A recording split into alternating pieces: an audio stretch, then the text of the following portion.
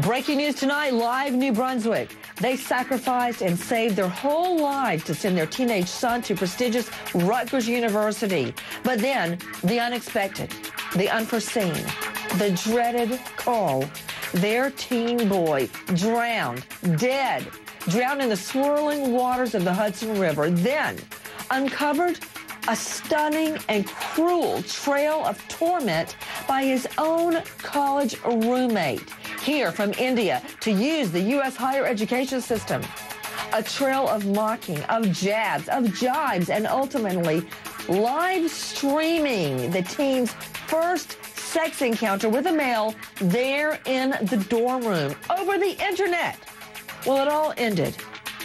It ended in the death of teen Tyler Clementi, giving in to the pain and the intimidation, the humiliation. Tyler drowned dead. Bombshell tonight in the last hours after a jury hears the evidence and brings down a hammer on India-born Darren Ravi, handing down a guilty verdict. Outrage. The judge's sentence? Just 30 days in a county jail. This after a teen student is found dead? No.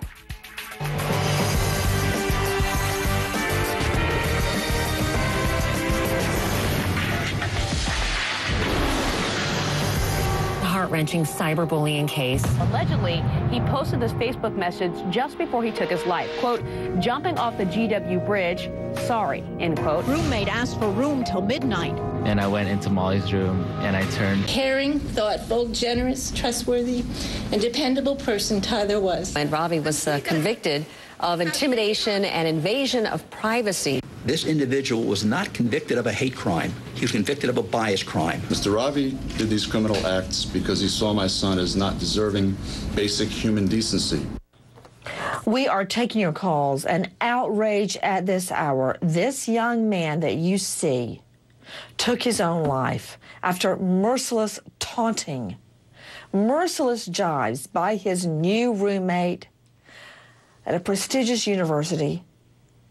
That man, India-born Ravi, Darren Ravi, just sentenced to only 30 days behind bars. We are taking your calls. Joining me right now, special guest Larry Fishelson, telecommunications expert, co-founder of DynaLink Communications. Larry, how is this webcam set up? How did this happen? Well, Nancy, what he did was he set up the webcam, which was looking at what happened here. But the way that he set it up was you can go ahead remotely and dial in through the webcam, which you could do anything web-based through the cloud, which is all the information stored on his server. So he went ahead and remotely got into his computer, posted a hyperlink out there, which let everybody in the world go ahead and see it. So it could happen to anybody, but what's terrible here is that, it was a tragedy on what was done, and it was not done for security purposes, as they tried to claim, because we saw through the text messages, the instant messages, exactly what was happened here. So there was no way around it. All the evidence here was shown through technology, which the police found.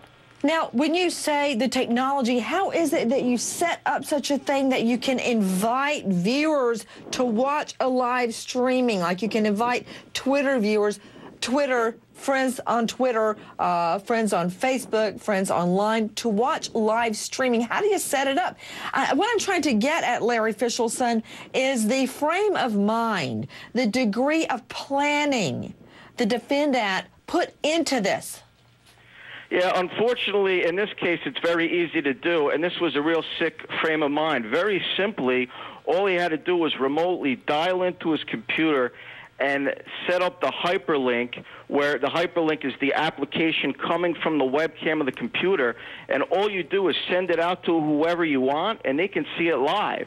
Now, you could do that with anything. Now, it's supposed to be used the right way for security purposes, or on many websites, if people want to see special things and items and of that sort. But this was strategically used 100% for the wrong way. So you're taking something that's supposed to be used properly and just sending it out to the world, and it's a tragedy what happened here through this.